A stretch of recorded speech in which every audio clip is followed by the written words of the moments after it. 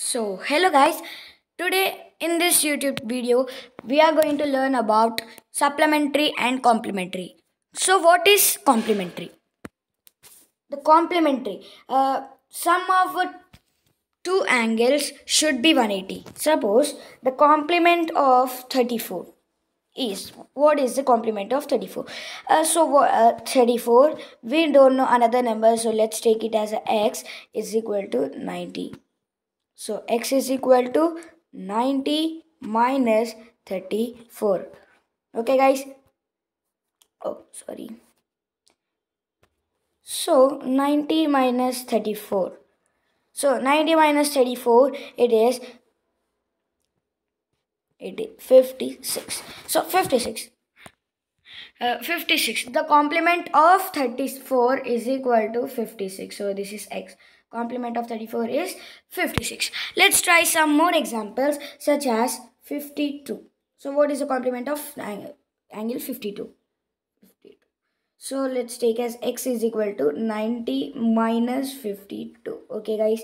So it is 8 and 8 minus 5 equal to 3. So the answer, the complement of 52 is 38. So let's take some more examples such as we will take 69. Okay guys, 69. So what is the complement? You only tell me. Yes, 90 minus 69. Yes guys. So 90 minus 69, as usually we should subtract it. We will get 1 and 21. The supplement, the complement of 69 is 21. Okay guys. So let's try about supplement. Let's take an angle as 162. 162. So what is supplements? In complement, what we had to the sum of the two angles should be 90. So in this supplement we should take as sum of two angles is 180 degrees. So 180 degrees we will take as x is equal to 180 minus 162.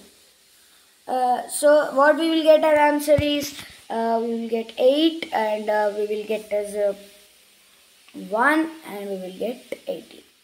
So the supplement of 162 is 18. So if you add it 162 plus 18, what we will get? 180. So the complement is 180. So let's take another example as 154.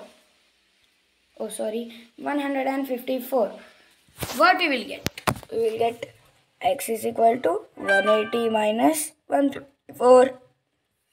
So x is equal to 6 to 26.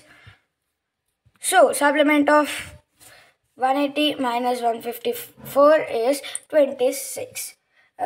So let's try some more examples such as